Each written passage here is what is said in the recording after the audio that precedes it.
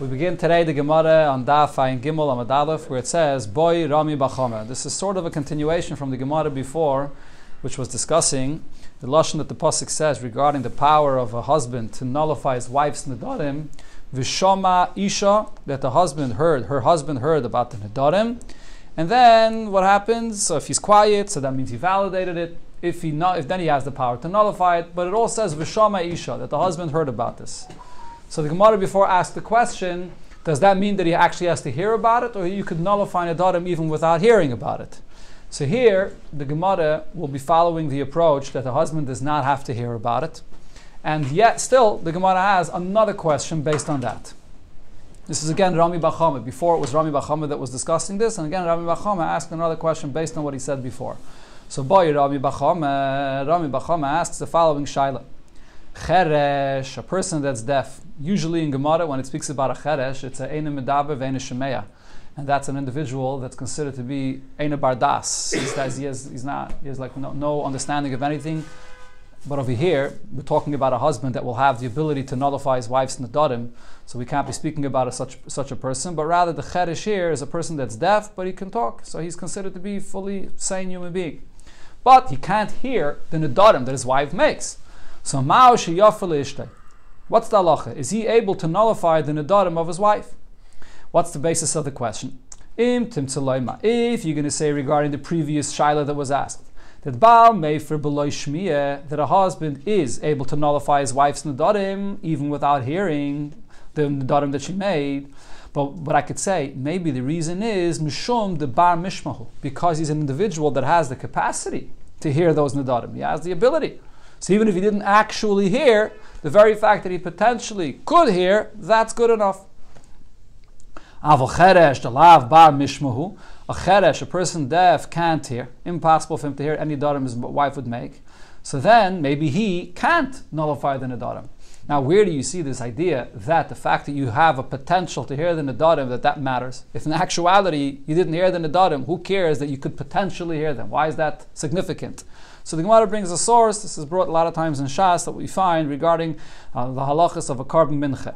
So Hainu that Rab Zeire, this is connected to a famous thing that Rab Zeire said. Rab Zeire says, Kol aroi lebila. So when it comes to a carbon mincha, the Torah says you take the flour, you take the oil, it has to be placed into a bowl and it has to be mixed together.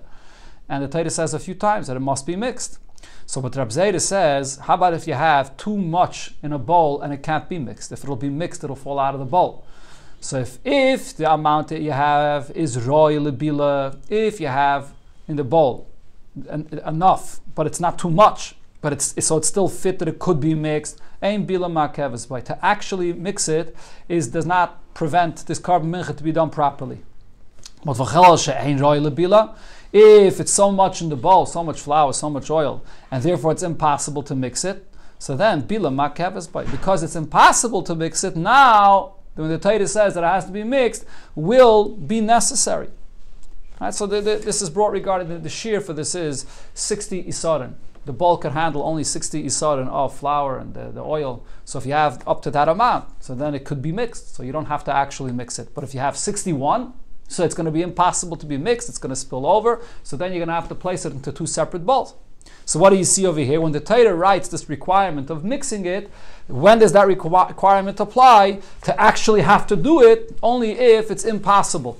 If there's no potential for it to be mixed, so then that means you're not fulfilling what the Torah said.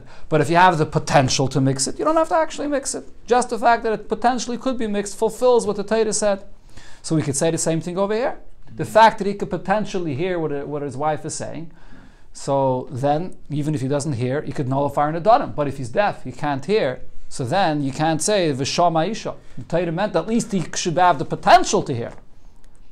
Or perhaps we could say v'shama isha. What is when the Torah writes the words v'shama isha that her husband heard? Lai makif. That's not something that's necessary at all. The Torah just used this term, Vishama Isha, just telling you usually how it happens. Usually a husband hears and then he nullifies. Doesn't have to nullify before he knows there's any nedarim. But it's not ma'akiv b'chlal. The husband could nullify the nedarim without hearing anything. So Rav answers this question and he brings a clear braisa. Toshema Come and hear what it says here. V'shama isha. The Brisa brings this pasuk v'shama isha, and it says b'prat leishas cheresh. This pasuk is excluding the wife of a cheresh. The husband will not be able to nullify the nedarim. Shema mina. This is a clear proof that if he's a cheresh, if he's deaf, he can't nullify the nedarim. Another shaila was asked. Baal, a husband, he's married to two wives, and they both made nedarim at the same time or on the same day. Can he nullify the nedarim of both of his wives at the same time? He tells both of them the nedarim that you both made are nullified together. Same neder or two different nedarim? It could be the same, could be different. I don't think it makes any difference. But because he doesn't have to, when he nullifies the neder, he doesn't have to spell out the content of the neder. He just tells both of them the nedarim that you both made. I mean, I was looking at the lashon of the Ran. He says yaimelen mufr l'chaim. He says to them in a plural lashon that the nedarim that you both made is nullified. So what's the shaila based on? If you look into the lashon of the pasuk, v'shama isha. So over there it says, further on the pasuk says oisa. Okay, full lashon of the pasuk over there by Isa, it says Yem Shmai Isha, and then it says, second, Yani Isa. Yani Isa means he can nullify her neder, so it uses a singular term. So therefore, it's one at a time. Or the Torah is using the expression of Isa, but it doesn't exclude if you have two wives. It's just saying generally. Isa goes on her or on the neder? Isa on the neder. Yani Isa. Well, even if it goes on the neder. But it means only one neder, though. It's still a singular term. So is it Torah lav dafka? You could say that the Torah used this term because that's what's normal, that he's made for one neder. But if there's two, it could be made for both at the same time. If one isha makes two nedarim, you could have a similar question. Maybe, anachanami, maybe. Amar Ravina, so Ravina answers, and he brings you from the halacha by Asaita. Toshima. What does it say in the Mishnah by Asaita? Ein mashkin shtei saitis kachas. By Asaita, a woman where she's suspected of having a relation with someone else, and she's obligated to drink the waters of Asaita to determine whether she did or didn't. So if a person has two wives and he's suspecting both of them, so he can't give both of them to drink of the waters of the Saita and the Azar of the Beis HaMikdash together. What's the reason? So the Tanakh here says, Mipnei sheliba gas b'chaverta, because if they're both coming together and they're comfortable with each other, they're not going to admit to what they did. Before they drink the waters of the Saita, we try to convince them to admit. If they did anything wrong, they should admit. But if they're coming together, each one will look at the other one and feel encouraged to stand strong and not admit. So we don't want them to come together. Rabbi Yehuda says, this is not the reason. You don't have to have this explanation because they support each other being there together. Elot is based on a pasuk. Mishum shenema, the Torah says, v'hishka oisa, that he should give her to drink. It uses the term oisa, referring only to one of them. So therefore I say levada, that she has to be alone, not together with another wife. So according to Rabbi Yehuda, the Gemara is saying the same thing applies over here regarding two wives that make the neder. Because the pasuk uses the lashon oisa, it means you could only nullify one neder of one wife at a time, not two together. So we can learn it out from the Saita. Okay. Zok Teilige Mishnah. This was quoted already partially before. Here, there's again we're. Children being together, they won't do tshuva. That was the Tanakama, correct? There's a swara they won't put the tshuva. Yeah. Okay, so this Mishnah here discusses the halachas again of the husband having the ability to nullify his wife's nedarim while she's in arusa. So usually that's only together with the father. But over here, this Mishnah says that after a certain time period, the husband could nullify the nedarim alone, without the husband. When is that? Baigeres. If she is a baigeres, she's already older, she's 12 and a half. So now, at this point, the father cannot be made for the nedarim. The father's power over his daughter is only at the age of a naira. Or, we learned this before, even though it says it in the Mishnah as one continuation, sheshasa, it sounds like it's one case, talking about the baigeres, but it's a separate case. Sheshasa yud beis chaydish, or the case of any wife, which is not a baigeres, she's under the age of 12 and a half. And again, we're talking here about a girl that's in the stage of Edison, after the first stage of marriage. But now, after Edison, 12 months already passed. Okay, so if you remember, we learned this in the Gemara before regarding the baigeres. She's not given full 12 months to prepare for her wedding. How much time is she given? 12 months from the day she became a baigeres. So whatever age she got married, the first stage of marriage, Could be she was already 6 months of begeres, so she'll only have 6 months to prepare for a chasana. Right? So therefore, begeres means also, when the Mishnah says begeres, it means the begeres that was married, the first stage of marriage, and the time set for when the full chasana should take place, when the full marriage should take place, arrived already. Or the next case, again, similar idea, that the ate his sin, and then 12 months passed, and the husband didn't marry her, for whatever reason. Or the third example, va'almana. When a person marries an almana, so over here, she's only given 30 days to prepare for the chasana. So lamed yom, those 30 days passed. So Rabbi Eliezer says, Hoyol, Bailo, Chayiv, Muzenisel. Since after 30 days by the almana, or after 12 months by a regular girl, by a naira, or by a begeres, whatever time there is, so the time of the marriage has arrived, and now the husband is obligated to feed her. Even though seemingly she's still living in the father's house, but the husband's obligated to feed her, yofer. So therefore, the halacha here will apply that the husband is like he's fully married to her, and therefore he alone is made for the nedarim, without the father. He has the power to nullify his nedarim alone, her nedarim alone. However, the Chachamim disagree. The husband cannot be mefer these nedarim himself until she actually fully marries him. The fact that the time of marriage arrives and he has to feed her at that point, that does not change the halacha over here, minat Torah, regarding this halacha of hafadas nedarim, and therefore only when he's fully married to her will he be able to be mefer those nedarim alone. Zok the Gemara to explain now the opinion of Rabbi Eliezer that this is connected to something else. And here the Gemara brings a Gemara in Ksubis that discusses this. We learned this. Amar Rabbe, so Rabbe explained, Rabbi Eliezer. When Rabbi Eliezer here says that if the time of marriage arrived and he didn't marry her yet, so from that time he could be mefer and nedarim, Mishnah Rishaina. And the halacha that was taught in the Mishnah in the beginning, so as we'll see, there was a Mishnah Rishaina, and then there was the later Chachamim that changed the psak. So the halacha of the original psak, the way it was, Amru Davar Echad. They're really saying one and the same point. Now, what is this original psak of the Mishnah Rishaina? So we learned in the Mishnah in Ksubis.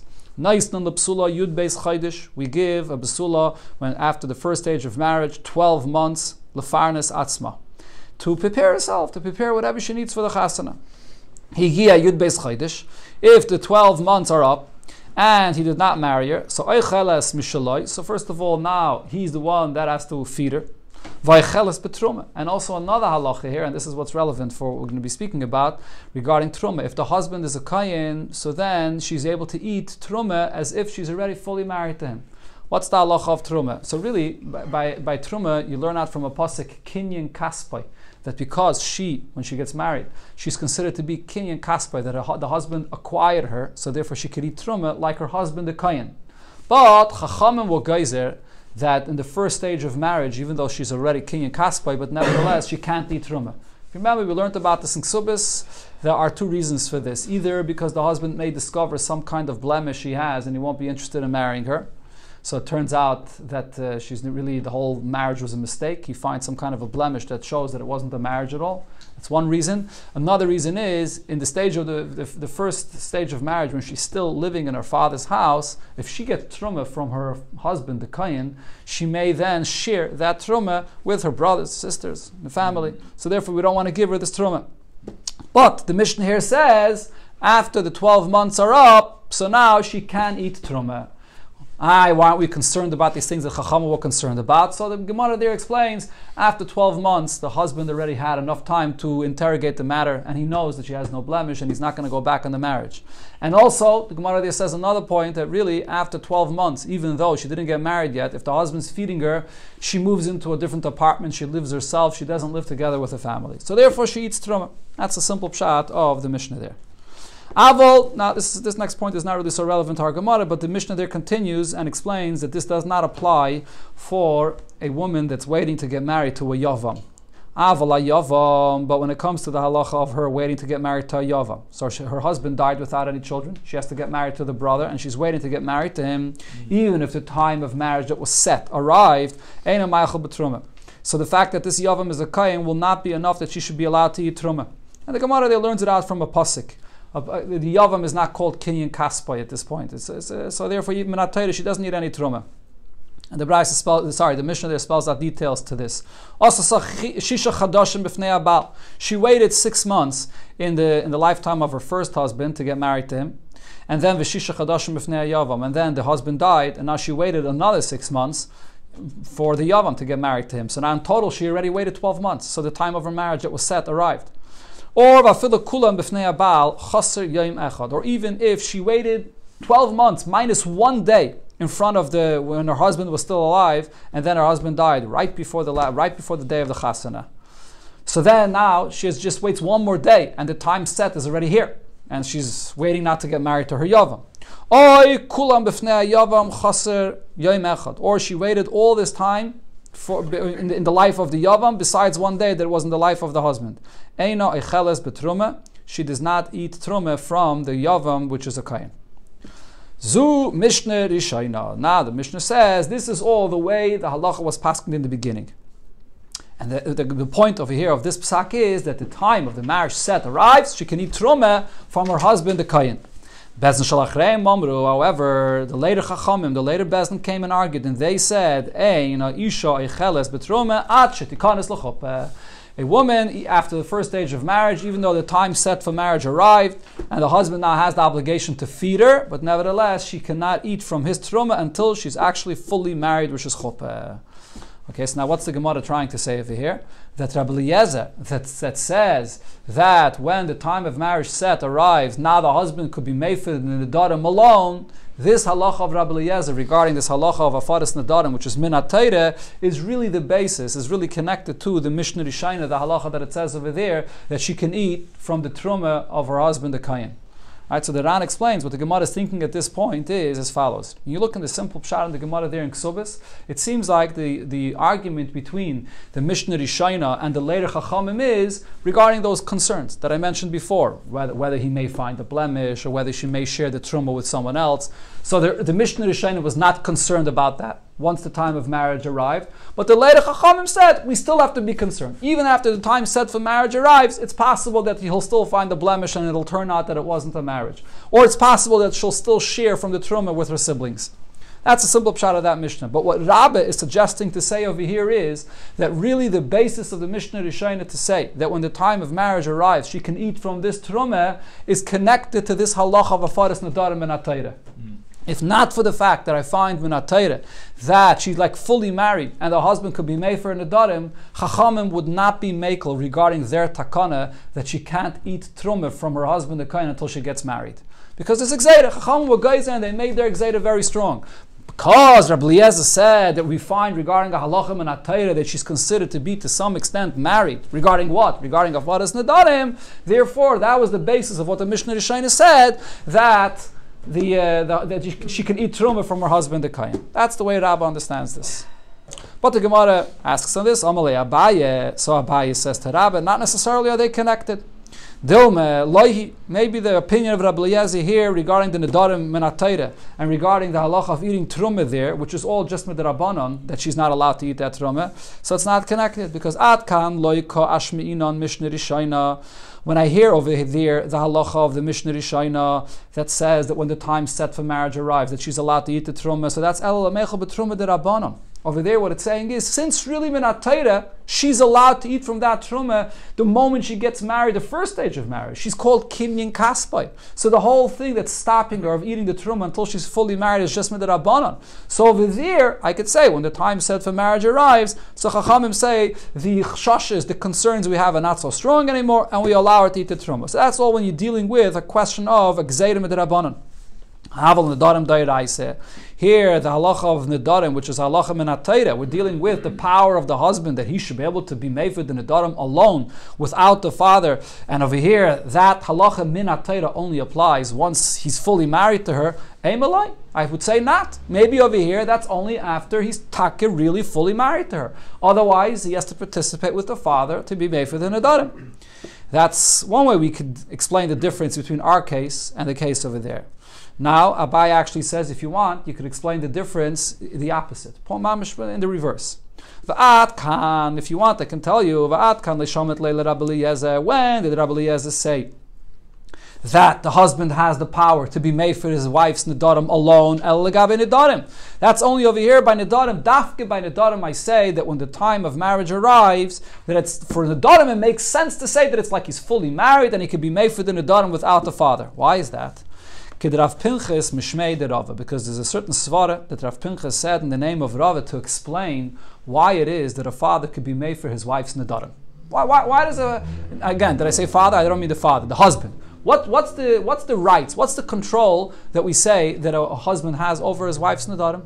This shows some kind of a control that a husband has. It's not a matter of control, but really he said the reason is the Amma kolan neideres al das baila hi neideres. It's really because when she made these nedarim, we assume that she only made these nedarim thinking that her husband will agree to them. She made it with the understanding that probably her husband will accept it. If it turns out her husband does not accept it, so that is the reason why the husband has the rights to nullify the wife's nedarim. That's the svara.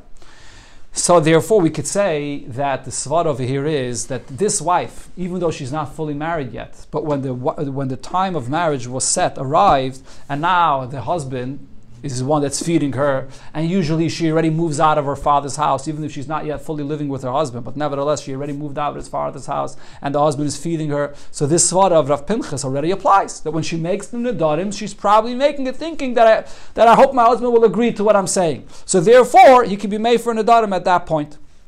Vol truma, on the other hand, when it comes to truma, afilim mid'Rabbanan, even though the fact that she can't eat truma before she's fully married is only a gzeira mid'Rabbanan, nami lo yachla. But maybe if she's not fully married, she can't eat that truma because there are the concerns we have, that maybe you'll find a blemish in her, maybe she'll share with her brothers, maybe those things still apply. So that's the conclusion. That's why you can't compare these two things. There's an interesting Rane, just to finish off on this Gemara. The Ran says that some say that based on this svara that Rav Pinchas says over here, you may think that you could apply this to all nedarim.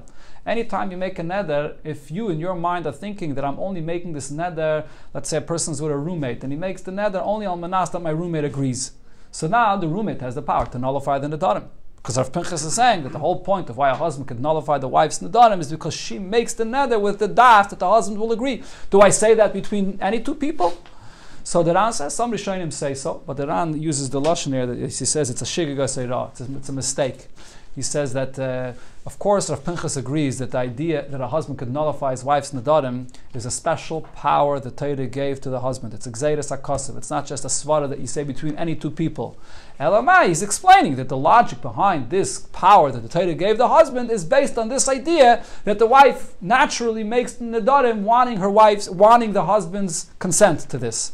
So therefore we say that halacha min ha-Torah, that gzeiras hakosov already applies once the husband is feeding her and taking care of her, that probably she's making the nedarim with that intention. But we don't apply this regarding any two people. This only applies in this gzeiras hakosov between a husband and a wife.